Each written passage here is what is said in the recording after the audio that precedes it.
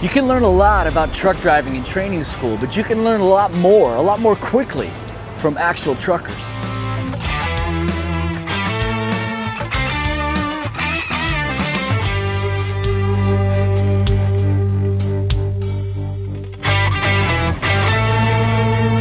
AT Transportation could probably double your home time.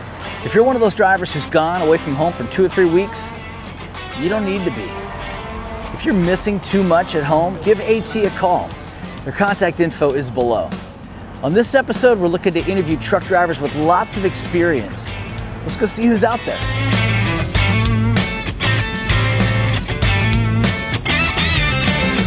Everybody, Roger is here, 26, 27-year veteran truck driver. Yep. Thank you for your commitment to bringing people their stuff. We appreciate that a lot. As the saying goes, if it wasn't for us, the country would stop. That is for darn sure. Everything stops. Oh yeah. Karl, thank you so much for being here. Thanks for sharing some of your wisdom with us. Well, this guy we ain't figured out if it's wisdom we yet ain't or started not. yet. This guy is a legend in the truck driving world. Started driving in 1977. Yep. Been driving 45 years. So why don't you tell us how you got started? Well, my neighbor had a, the old timers will know what I mean by this, a single stack Mack with a window in the back. He did a lot of farm stuff. We were out in the field getting corn picked, and the grain box was getting full, and the weather was coming, and he said, "Karl, you got to take this into town." And I kind of went, okay. He says, "You've been driving around enough, take it into town, just don't run nothing over." So that's how I started. That's how you get started. Don't run nothing over. Yeah. That's pretty good advice. What do you think trucking companies don't teach, or CDL schools don't teach, that's important to start out with? Well, like I said, when I started, it was a 10-week course. Yeah. Now, you start the class and you're out within like 3 weeks. Yeah. You're not taught the right ways to back up, or none of it. We're doing the paperwork. And nowadays, even these major companies are having to go to automatics because these kids are coming out of school and they're restricted to just an automatic. Right. They don't know how to drive a stick. What advice do you have for young drivers? How can they start off well? What's it take? Patience. Okay. I mean, don't get impatient. Okay, I've heard that before. When Don't. you're driving down the highway, you drive down the highway, and if somebody cuts you off, don't get mad at it, just patience. If you're in traffic, you're in traffic, who cares? I have heard that before. If you're gonna be late with a load, be late with that load. Okay, as long as you communicate with everybody. Yep, and be patient. Okay. That's my biggest thing is patience. What's your advice for somebody that doesn't know how to move their tandems even? Well, the tandems are pretty easy, really. Because that's all you got to do is just set the trailer brakes. Not anything else, just the trailer.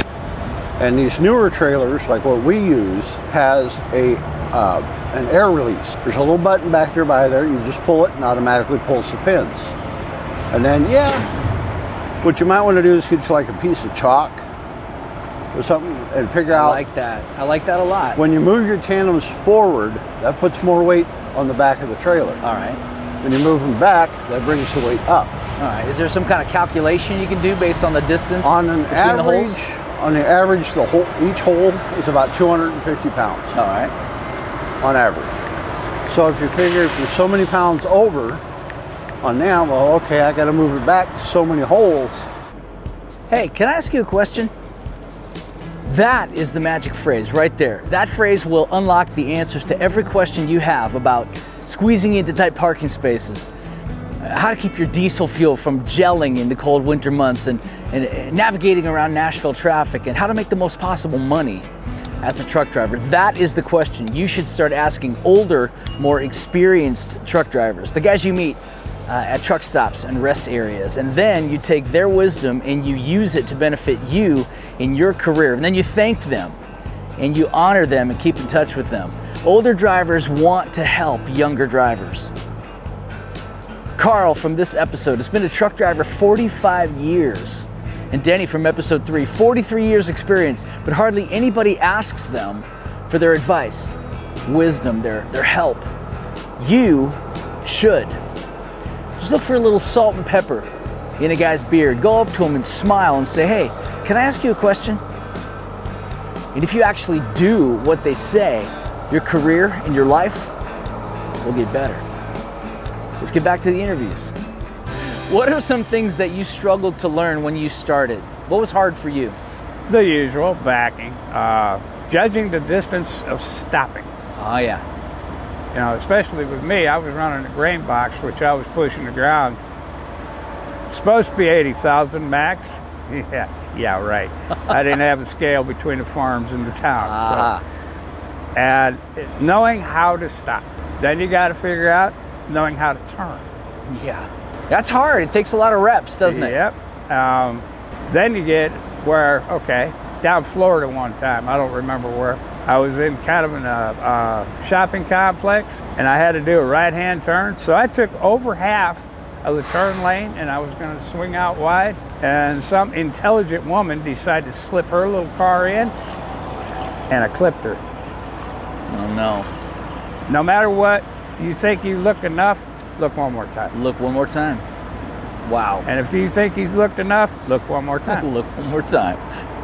Good advice. What about turning? Is there a certain point that you look at on the street? Do you have alignment aids, or how do you do it for turning? It depends on which way you're going. Okay. But both ways it works. Let's say a right turn. A right turn where you know it's a little tight. What's your thought process? On a real tight right turn, you have to do what they call a button hook. Okay. To set up for that, as you're coming up to that intersection, you got to take that tight right turn. You do it in such a way you actually are over, but you start to weave over in that next lane. So you're leaving your trailer, part of your trailer in that lane. Or otherwise, somebody's going to sneak up next to you. Right. And the next thing you know, you ran over. Right. I know as a driver, you weren't as close to your kids as you maybe wanted to be. You didn't get to spend as much time with your own kids as you thought you should. But what do you think they learned by watching you all these years? Hopefully dedication. Dedication. You know, it ain't as hard as it used to be. It used to be you pick up the phone and you call collect. Right. Nowadays, I got a phone in there that I can video conference anybody I want to video conference. That's right. What do you have in your truck that's maybe unique? Do you have a fancy TV, Xbox, air fryer? What do you got? I have an air fryer. I have a 15-inch flat screen TV, a DVD player, a refrigerator, and a George Foreman grill. That I just got for Christmas from the girlfriend's son and his girlfriend. Good stuff. And I love it. Are you, what do you listen to while you're driving? Are you an 80s rocker dude? You got a little Guns N' Roses, a little alternative rock, a little Nirvana? What do you got? What do you got going? Well, I don't listen to alternative rock. All right. And I really don't like this new age country. You like classic country? The old country. Yeah. Yeah. And yeah, I'll listen to country and I'll listen to the oldies. There you go. As I'm going down the road, you know. That's fun. That's fun. I'm not the most computer literate type person there is, but I've been learning, I've been teaching myself to learn. Simple as that, man. You gotta do it. You gotta do it. That's great. You're never too old to learn something new. That's for sure. That's for sure. So I'm always up for learning something new. That's great. Yeah. That's great. So, great use of time. Well, Roger, I appreciate, again, your commitment to driving a truck, man, all those years. No problem. Dang. Thank you for what you do. Thank you for coming on the show today, sharing some of your wisdom with us. Because, like I said, there's ladies and gentlemen out there watching who just got their CDL who are saying, I don't know about this turning stuff, backing. You helped us. Thank you. Well, if you're just starting out, the best thing to remember, don't be afraid of the truck. Don't be afraid of the truck? Yeah, because a lot of them are looking at the truck with it being so big. Yeah. They're scared of it. Right. You got to go with confidence. Even with getting into it. Right. They're scared. Yeah. And that's a good way to cause an accident. All right. Which you don't want to do. Sure don't. There you go. That's what I'm talking about. That's what the veterans know that the new guys and ladies maybe don't. So we're going to be telling you about it. 45-year veteran. Thank you, Karl. Yeah.